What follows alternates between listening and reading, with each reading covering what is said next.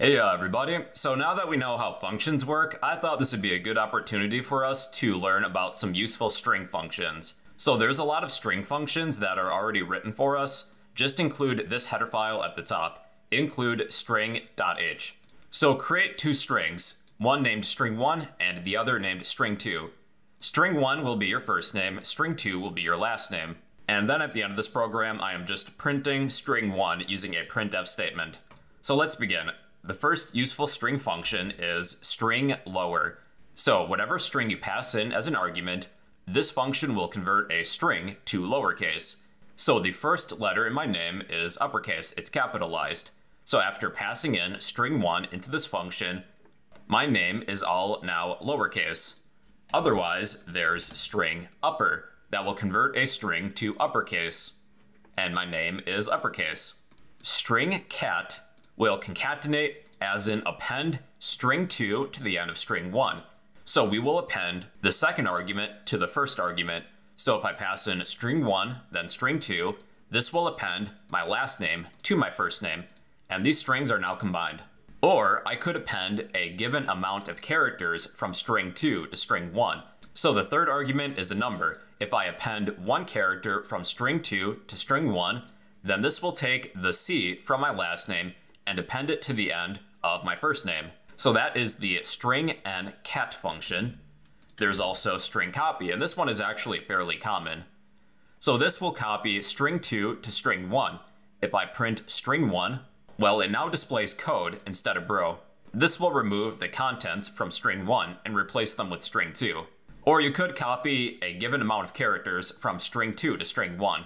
Let's say that I'm going to copy the first character over. So I'm copying the first character from my last name to my first name.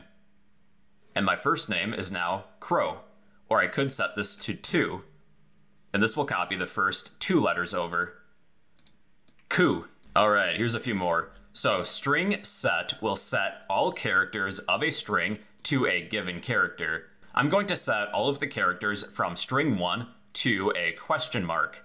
All of the characters within my name are all question marks. And strnset will set the first n characters of a string to a given character. So I'm going to set the first character of my first name to an x. So my name is now xrow. And string reverse will reverse a string. So if I reverse string1, my first name is now orb. So this next set of functions will return an integer. So I'm going to declare a variable int result. And this function is really common, string length. This returns the string length as an integer.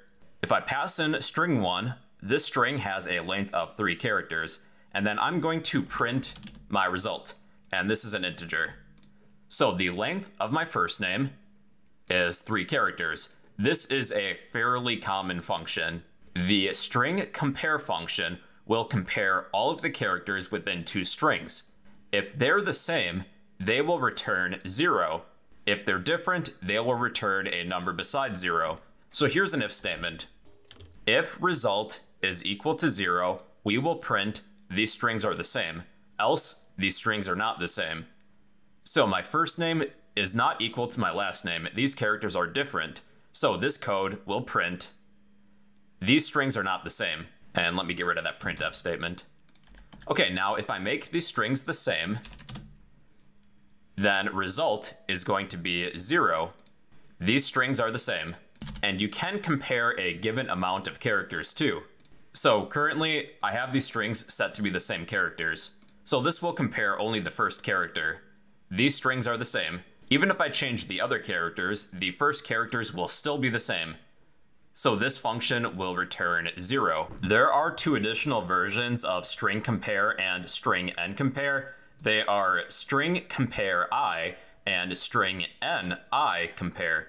So these will do the exact same things, except they ignore case sensitivity. So yeah, everybody, those are just a few useful string functions. There's still a lot more located within this header file, but we would need to understand how things like pointers work, which we have not discussed yet. But I thought I would at least cover some of the basics. So yeah, those are a few useful string functions in C. If you would like a copy of all these notes, I'll post them to the comment section down below. And well, yeah, those are a few useful string functions in C.